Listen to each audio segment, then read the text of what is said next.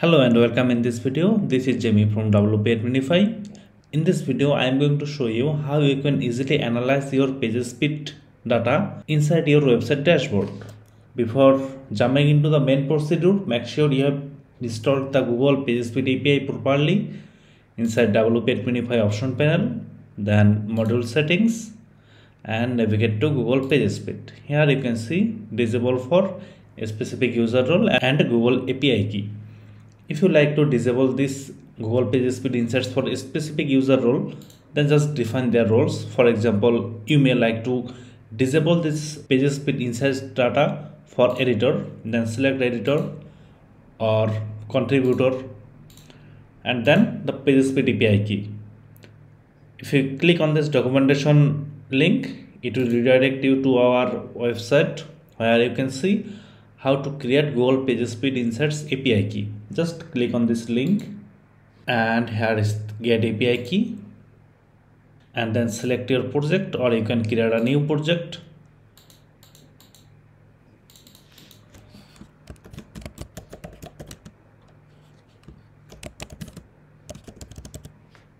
And then hit next. This is our API key. Just click on this copy button and done. Now move back to your option panel and now let's paste our API key.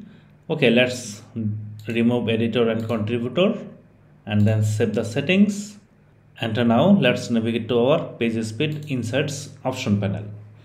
And this is our Google Pagespeed Insights interface. So let's type any URL wp825.com and then click on search icon. It will take a few seconds to generate its data.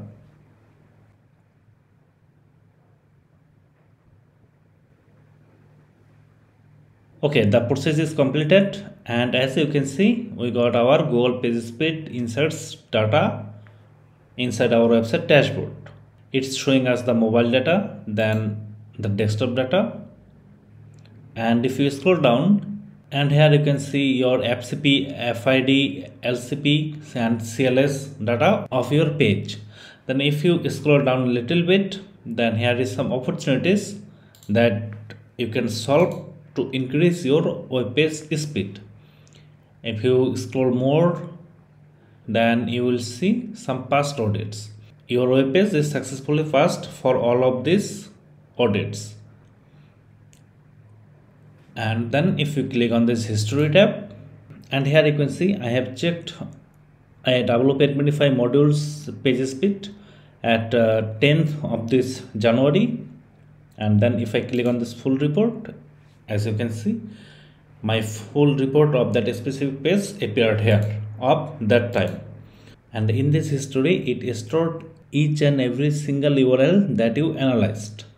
So in future, you may need to check your previous speed data. You can easily check from our history option. Just click on this full report and it will show you your specific pages data at that time.